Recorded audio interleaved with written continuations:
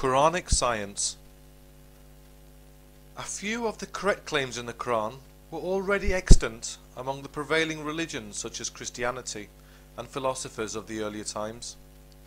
For example, in the Prophet's account of embryology, we can easily determine its scientific inaccuracy, which we will address later, in addition to its obvious plagiarization from earlier works by Greek philosophers and scientists such as Galen, Hippocrates, Aristotle, or Indian theses on the subject by Charaka and Susruta.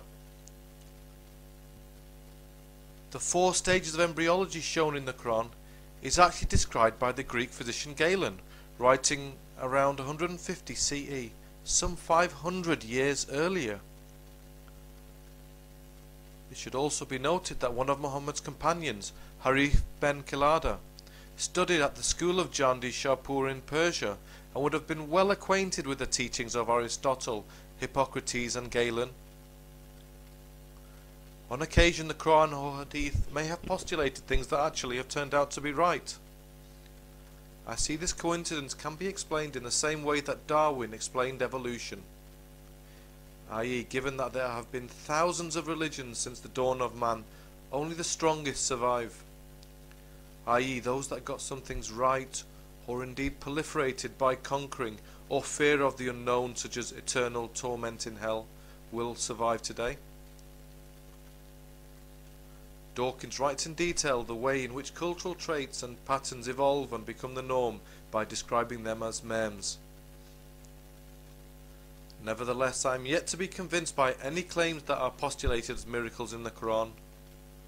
However, for argument's sake, let's say the Quran did predict things in advance that it could not possibly have known at the time. There are also many other historical figures who claim to have done so.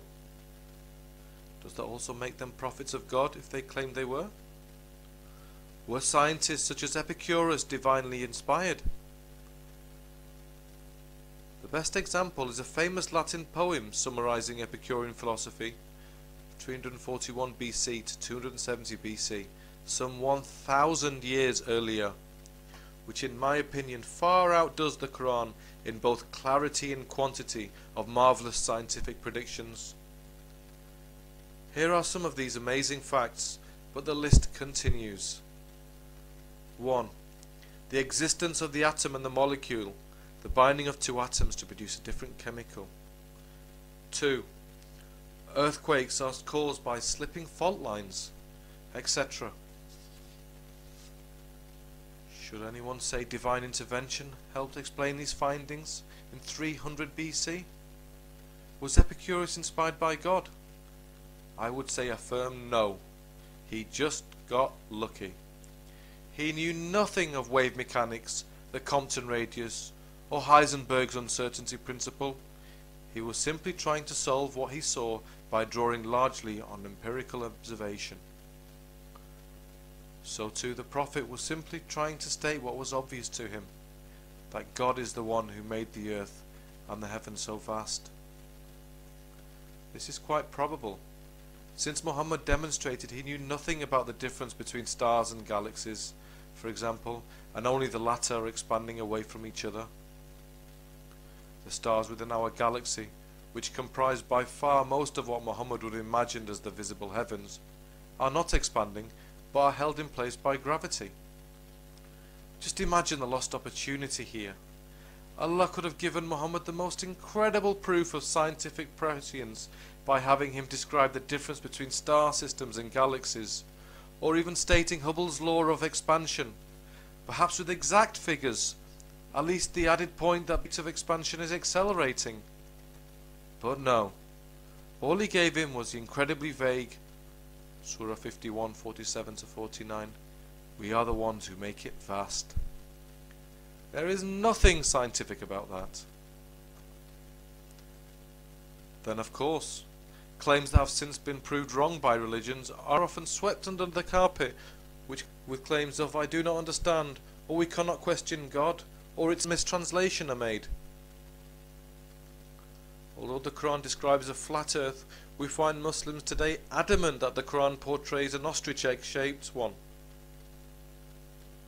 although this claim is made what I call text massaging. 20 years ago they claimed it meant spherical. 1400 years ago they claimed it meant flat.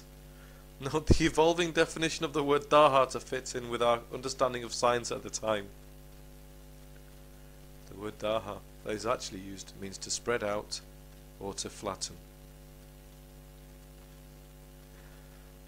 As science has proved this to be wrong, some Muslims have managed to miraculously circumvent this definition and say the Quran says otherwise.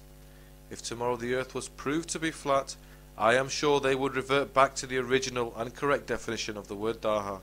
To underscore this point, there was a time when Muslim clerics would establish fatwas against those claiming the earth to be spherical.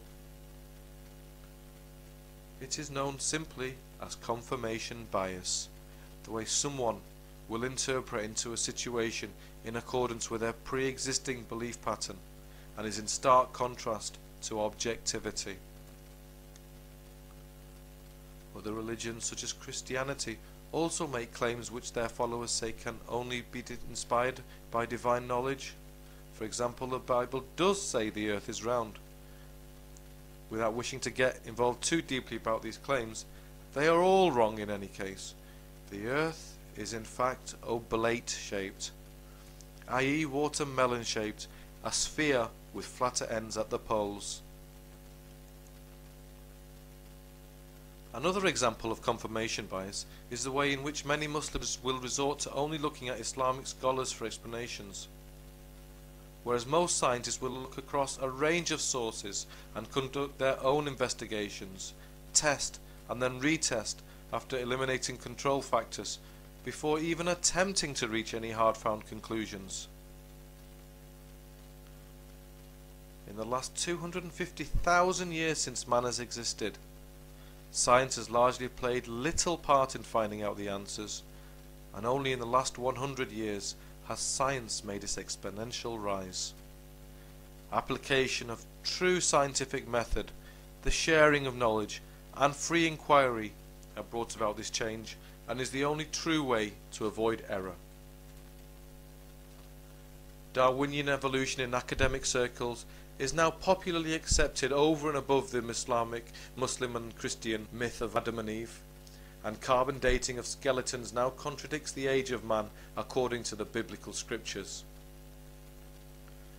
Replacing a human heart with a pig's heart, travelling to outer space, manufacturing of artificial limbs are all recent successes. But what will the next 1,000 years bring? We will certainly further our understanding and continue to answer the remaining unanswered questions, and it really would not surprise me where this may eventually lead.